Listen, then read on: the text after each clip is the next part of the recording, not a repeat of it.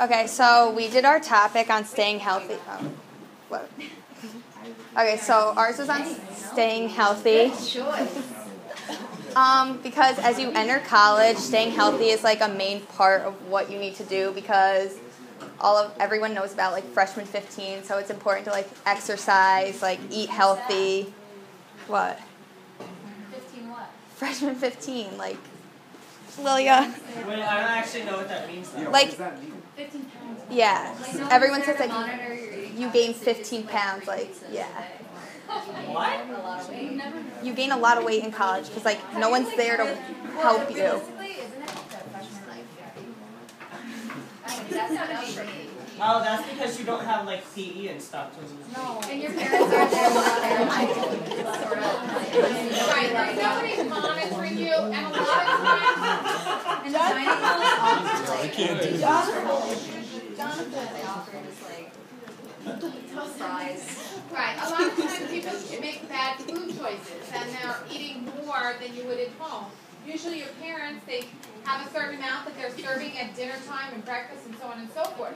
When you go to the cafeteria at college, it's like a buffet, and you can keep going back. And sometimes people keep going back, you know? Yeah, so it's important to maintain a healthy lifestyle, like establishing a daily routine, getting enough sleep, eating healthy, stuff like that. How do I do this?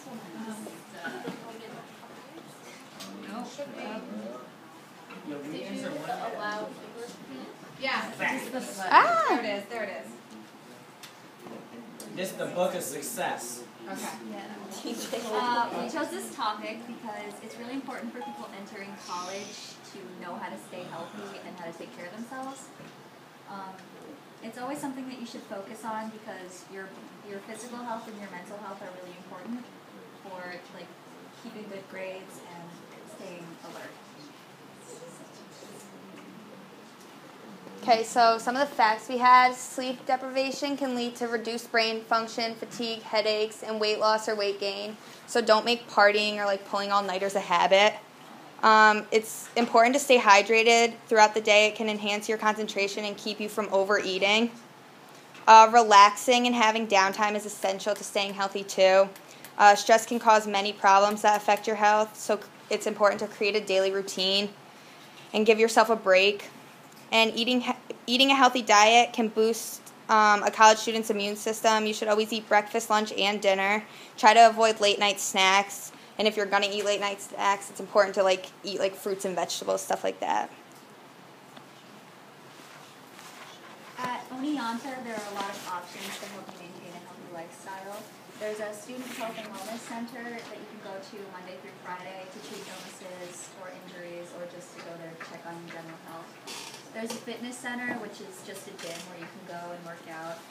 And the counseling center is open so that you can help develop skills and manage any personal concerns that could cause you to be unhealthy.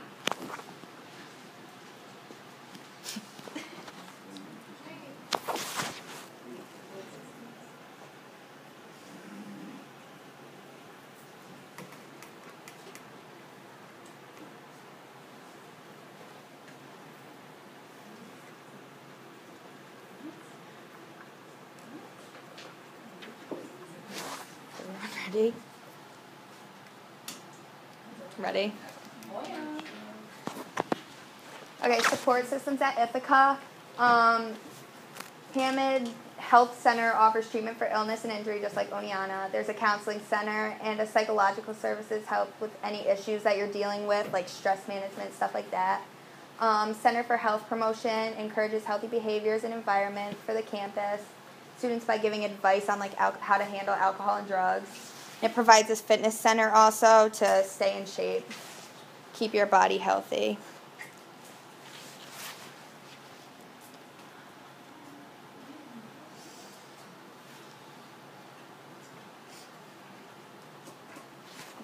Ready?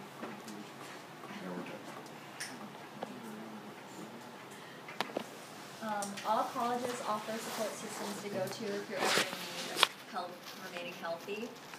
You need to learn to manage your time so that you're not pulling all-nighters and losing sleep because that can affect your grades in a negative way. Don't spend every night of college robust and it will reduce your brain function. Don't let stress from school turn into stress eating. Try taking a break or working out if you feel stressed, and create a routine, because if you get into the habit of studying, working out, and sleeping at the right times, it'll be easier to fit other things into your schedule without making you feel stressed.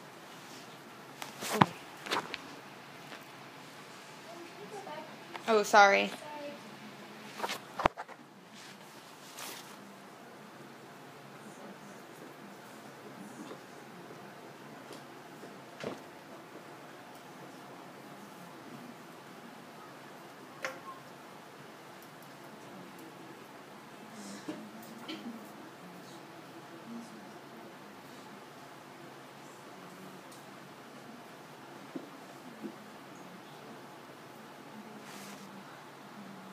Ready? Brendan, are you ready? Oh, sorry. And 3 questions we had. Are there any meal plans at school to help with maintaining a healthy diet? Are there any personal trainers at colleges that you can go to for workouts in the gym? And what % of colleges offer intramural sports as an option for staying healthy?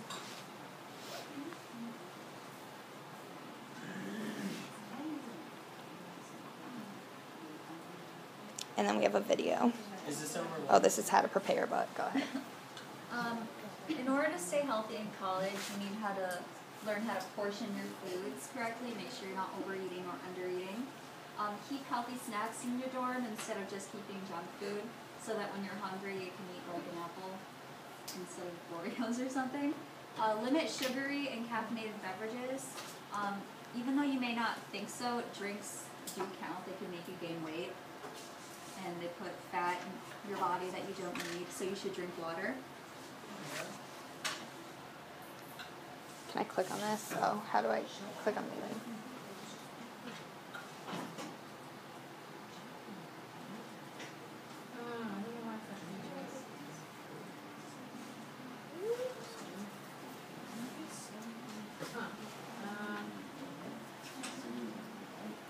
Could just copy and paste it out there.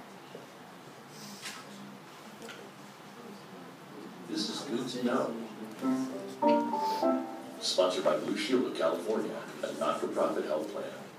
Getting enough sleep and proper nutrition are just some of the challenges college students face. I'm Jeanette Pavini, and in the next few minutes, learn the best ways to keep your kids healthy while they're away at school.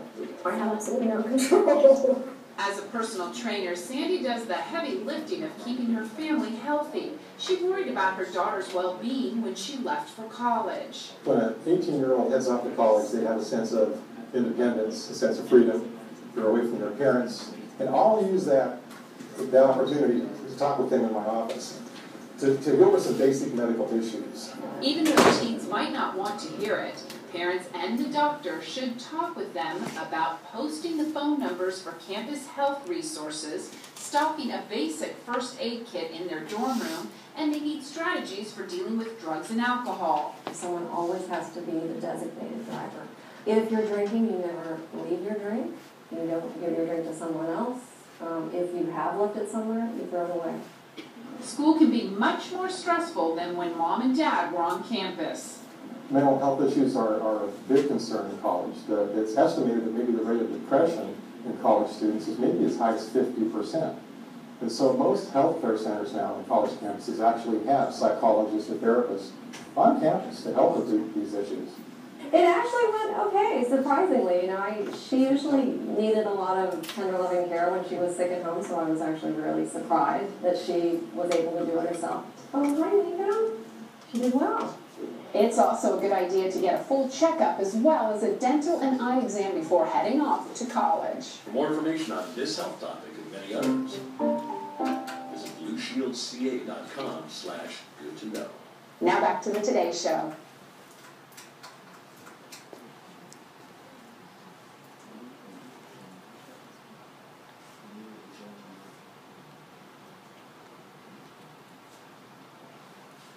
And then that's it.